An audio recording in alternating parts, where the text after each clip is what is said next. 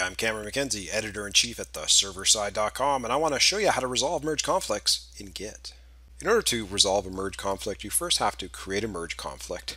Right now I'm on the master branch, and I have this file named alpha.html. That's this file right here. And what I'd like to do is I'd like to edit this file both in the hotfix branch and at the same time in the master branch. That will create a conflict that we will need to resolve. Now let's take a look at my environment right here. I'm going to open up the git bash shell and take a look at the different branches that I've got. So git branch -a tells me I've got a master and a hotfix branch. Right now the alpha file on the master branch doesn't have anything in it. It's empty. And also if I go to the hotfix branch, you can see that if I open up this file again it's blank. So as you can see right now, both the hotfix branch and the master branch are completely in sync. However, in this hotfix branch, I'm going to make a change to the alpha file and then do a commit. So, hello world from the hotfix branch. So I've made a change to this file. Now I'll do a git add to the ceremonial git commit.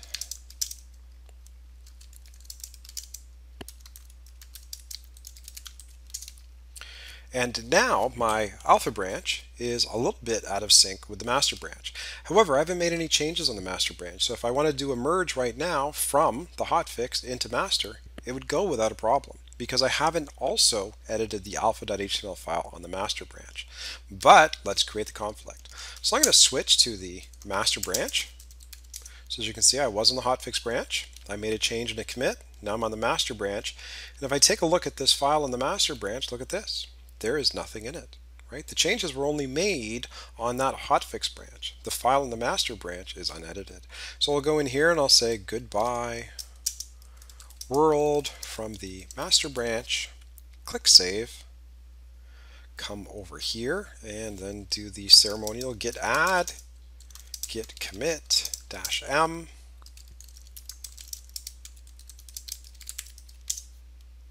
And now we are in this unenviable situation where I have a commit on the hotfix branch and a commit on the master branch, and these two commits both edit the same alpha.html file. You can see there's a delta sign there and a delta sign there.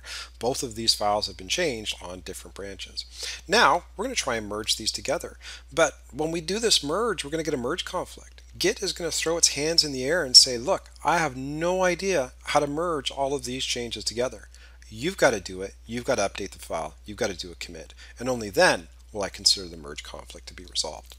So let's do that. To merge from the alpha branch, merge from the hotfix branch onto the master branch, you have to be on the master branch, which I'm in. And I'll say git merge, and specifically git merge that hotfix branch in. And you can see right away there's a merge conflict, and specifically there's a merge conflict in alpha. And so now I have to resolve this merge conflict. Now how do I do it? Well, let's open up this file, and this is the type of entry that Git will put into a file that has a merge conflict. It shows you what's in head, kind of where I am right now. It shows you the content from the file that you're merging in, a little divisor between the two, and it just says, look, I can't do anything with this. I have no idea how to merge this.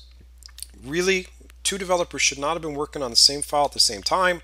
There is no algorithm to figure out how to fix this. You got to do it yourself. And that's basically what you have to do. And this is a world of hurt.